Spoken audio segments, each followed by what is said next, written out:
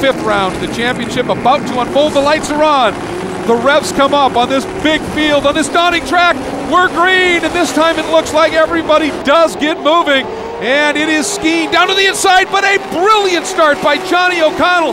7-time winner here in the American Le Mans Series in various forms.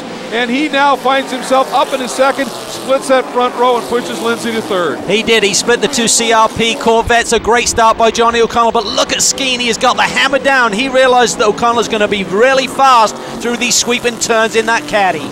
The caddies were really looking forward to coming here because they said it's mostly third, fourth, and fifth gear corners. They like the handling on that car.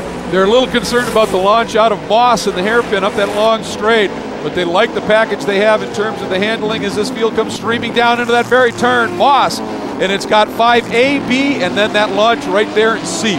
Look at skiing. These Pirellis may not be up to their right temperature yet, but he has got the hammer down. That is really the ultimate opening lap by Mike Skeen. He's got the gap on O'Connell. He doesn't have to defend. Here comes Lindsay up the long back straightaway, trying to make a move on O'Connell. Boy, Lindsay got a great launch. Here we go. Lindsay on the outside. Johnny O'Connell knows this track.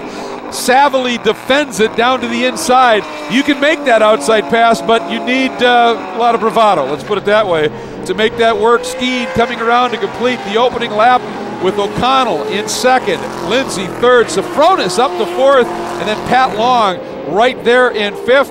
You know what? Johnny's made a career out of driving yellow Corvettes. You got to think this is one he'd really like to run down and pass now, huh? Yeah, he's used to other people chasing him in yellow Corvettes. Devin Cates in the VW, problems down in turn 2, it looks like.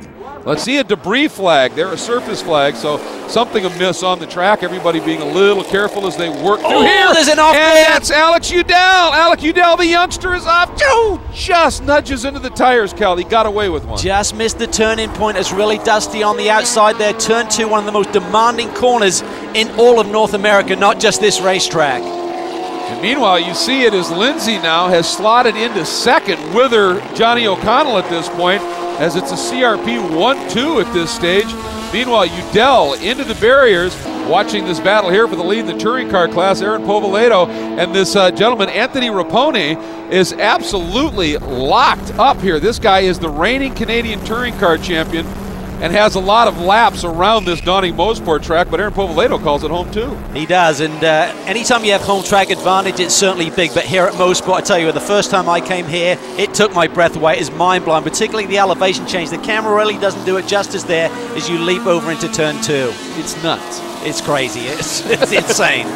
And watching passes like that, inside, outside in turn 2, boy, I'll tell you, talk about white-knuckled on the wheel. And Mike Skeen right now executing beautifully. Pat Lindsay slots into that second spot. There is Sofronis. Now, here we go. Traffic for Skeen at a key point, getting the launch here out of this hairpin. Cal, it's everything. It is. He's got a nice gap, though. He can be really patient there through the traffic. We expected these cars to be quick here. Remember, Ron Fellows drove these cars to victory in round 2 here last year at Mosport. CRP have done their homework. Right now, they're running 1-2. I think Ron Fellows drove that car to victory here, so Skeen has a lot to live up to. Here we go. That's Ben Crosland. We hop on board in the Ford Mustang FR500S. There's those, and there's also the new 302S Boss, and he's running one of the older Mustang Challenge cars that's been updated and giving it a great ride. This is that turn 2 area. Look at this. It's a double apex. You try and clip it there, then you tighten it back up as you go down the hill. Meanwhile, traffic again for the leaders. We're just bouncing around here because there's so much going on. And on this track, look at Lindsay. Here's the decision. Now, where do I go? Because it's this blind approach. Oh, and Alec Udell is off huge. And is this a similar section of track?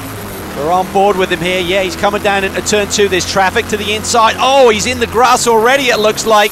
Right at that turning point, similar to what he did the lap before, but then he just nails that tire barrier. Huge. You don't typically run off there so early in the corner, have as much later, and that tire bundle just hit him head on. Oh, wow. Skeen now. You saw it from the onboard, the wreckage here. Skeen drove by as he now gets back on it here out of Moss and up on that long Andretti straightaway. But a huge shunt right there for Alec Udell, and we see full course cautions. We have a full course caution absolutely with that incident. Here we go. Pace car is in. Skeen leading him around. Teammate right behind. in that Hawk Brakes machine. Skeen, of course, in the Krager Wheels vet. Oh, look at Johnny O'Connell wanting to be opportunistic again, and James Safronis giving it a thought as well. But Skeen, confident, and just takes the normal line, carries a little more speed into the turn as a result, and look at that, already has a couple of lengths on the exit. Yeah, he's just taken off once again like he did at the start of this race. Certainly Safronis look at Lindsay, that is scary wide in turn 2. Boy, and you can see it held him up, it held O'Connell behind him, cost him time, and Skeen as a result gets a big jump right now. And look at the margin he's got already, Cal, it's huge. Well, if he's being a team partner there, certainly Lindsay did a great job for Mike Skeen, the current leader, but O'Connell's all over him. Meanwhile, let's hop on board with Lawson Aschenbach. That's a run for the lead on Povaledo. That is a brilliant move down to the inside. Now we're on board with Povaledo, and Aschenbach makes it stick, slides through and underneath. And that is a great pass for the lead, Cal. It was awesome. Out of turn 9, he just carried a bit more speed, slid it into that brake zone for turn 10, and that was through. But you need some help from the guy you're passing, otherwise it can get ugly. And Mike Skeen suddenly has a big lead over that chasing group, and this is why, it's Lindsay. You saw Cal, a fireball out from the bottom of that car. He's done. He is, and the big concern is he may have dropped oil right in turn 1, one of the fastest corners here at Mosport, and that'll be a concern for everyone who's following him through that corner. Closing in on the finish of this 5th round of the championship, the Pirelli Grand Prix of Mosport, presented by Optima Batteries. And with Lindsay's issue, Mike Skeen has some room, but Johnny O'Connell is suddenly throwing down some very quick laps, and he may have been saving that caddy, Cal.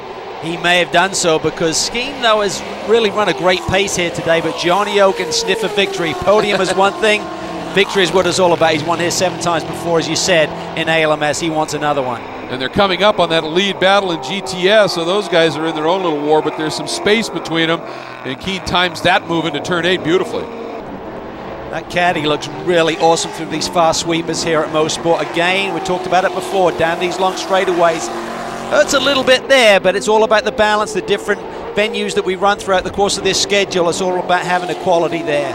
Well, they gave the Cadillac, a little bit bigger restrictor, but they added 100 pounds, and they said we could move the ballast around, gave the handling, but they're still slightly down in straight line, aren't they? Weight will typically slow you down, Greg, but when you can use that balance to fine-tune the race car, and where you put the weight will typically give it a bit more grip and settle things down. So a lot of experience on that caddy crew. I'm sure they've done their homework. Johnny O'Connell working traffic. Boy, trying everything he can to try and stay with Skeen, and he just can't. Now, Skeen got a nice run there through the traffic. 1 lap to go. Johnny O's got a big gap to fill here on this final lap. Down through turn 1. Boy, Johnny has been through here so many times. We kind of were joking about it earlier in a yellow Corvette. And now he's chasing one here down into that turn 2. Saw the brake lights flash there momentarily. He probably just touched those. You definitely want some anchors when you get down into these high-speed sections. Meanwhile, let's hop on board with our GTS leader, Crosland, the young rookie, 18 years of age, doing a brilliant job. And you can see Safronis in 5th coming by. There's Andy Pilgrim looking to get a 2nd straight top 5, and Crosland coming up on his own traffic. Yeah, and he has to be careful because Eric Foss is not that far behind, so there's a lot of pressure on this young man as he tries to finish off the job here. Yeah, Foss pretty experienced in this series, maybe not in these cars. Crosland actually would have the edge there. It's an interesting mix. This is Moss. There's the approach, now you're 5B, and then here's that key exit 5C and that climb. It goes up about a 10-story building here, and that's the margin. It is close, Cal. It is. It's down to about 5 car lengths here, but he should have enough. There's no real slow traffic in front of him. He should be able to run at his own speed, but Skeen here through the final couple of corners, boy, has he been in control here today, Greg. He has dialed it. There is nice to see Eric Meyer in that Zowie entry, that white Mazda, back on form a little bit, but Skeen last time out of the 10th turn onto the front straight. The checker flies, and Skeen finally, after showing all the speed, gets a win. O'Connell 2nd in the Cadillac. That's huge. Doscolo's 3rd, and the best run by far for Caddy at this point of the season. But Skeen getting the win. Boy, he's been waiting for this one. They've been quick, just had those little reliability issues. Meanwhile, here's Crosland, Cal. Can he hang on? Yeah, Foss is close, but what a day for this young man. His first victory in World Challenge.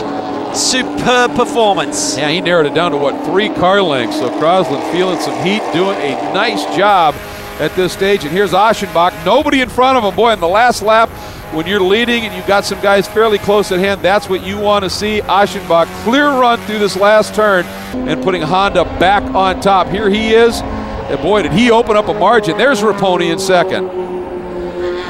Povaledo coming across the stripe in third. Another good solid run for him after the win out in Miller. So let's take a look at how it finishes. Here it is Skeen, O'Connell, and Daskalos overall, and in GT, GTS, Crosland, Fossa, DeSalvo. Great run by DeSalvo. And Aschenbach, Raponi, and Povaledo, your podium in the touring car class. So absolutely some phenomenal racing here for Anthony Raponi, the defending touring car champion from Canada, coming in with a great run. There is Skeen enjoying the moment here with this win. There is Mike getting the win. The question is, can he do it again? Because round 6, the second of the doubleheader, coming up next here at Mosport. Don't go anywhere.